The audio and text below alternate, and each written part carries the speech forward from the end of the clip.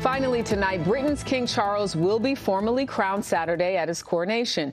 And while he may be a new monarch, Charles already has a history of changing lives.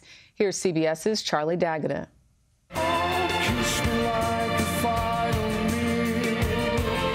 To his legion of fans, Elbow frontman Guy Garvey stands firmly in the realm of rock royalty.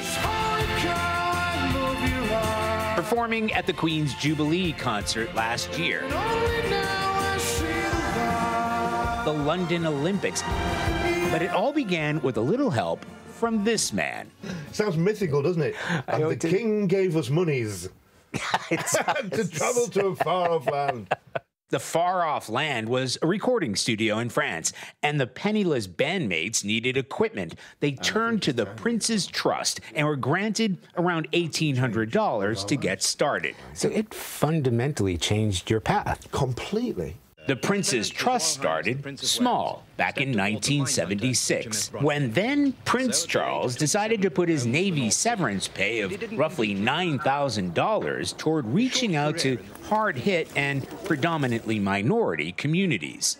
Britain was in the grip of rampant unemployment that gave way to rioting, fueled largely by disaffected and marginalized youths. He saw something that other people weren't addressing. Dame Martine Milburn is the former head of the Prince's Trust. So he started giving small amounts of grants to young people to help them to do something with their lives, and that blossomed into what is now the Prince's Trust. Blossomed into an $80 million program to date, helping more than 1 million young people across almost 24 countries realize their dreams, like 27-year-old entrepreneur Kyle Frank. I mean, I don't think I would have even set the business up, actually, without the Prince's Trust. Kyle developed a range of skincare products after suffering from acne as a teen. Charles spotlighted Kyle's brand while guest editing Britain's black newspaper, The Voice, last year, and invited him to the palace. He said he was really, really proud of me. He complimented my skin, and the arts of Frank's Remedies all do work for him as well, which was great. But it's not a place for handouts. If candidates aren't on their A game yet, they've got to prove their intent on getting there. Guy Garvey is not only living proof, he's an ambassador. Because everybody's poor. It's a pleasure to be part of the thing, because you do feel like part of the family. Once you've benefited from it, it's like, how can I help out the next guy?